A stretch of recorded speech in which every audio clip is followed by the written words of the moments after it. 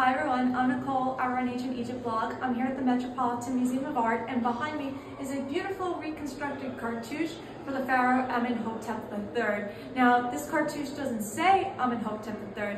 What it says is his throne name, which is the name he took when he became the Pharaoh. Now, this cartouche, you start from the bottom, Nebmaatra, and the name translates to Possessor is the truth of Ra, or you could just say Possessor is the Maat of Ra, with Maat just indicating the word truth.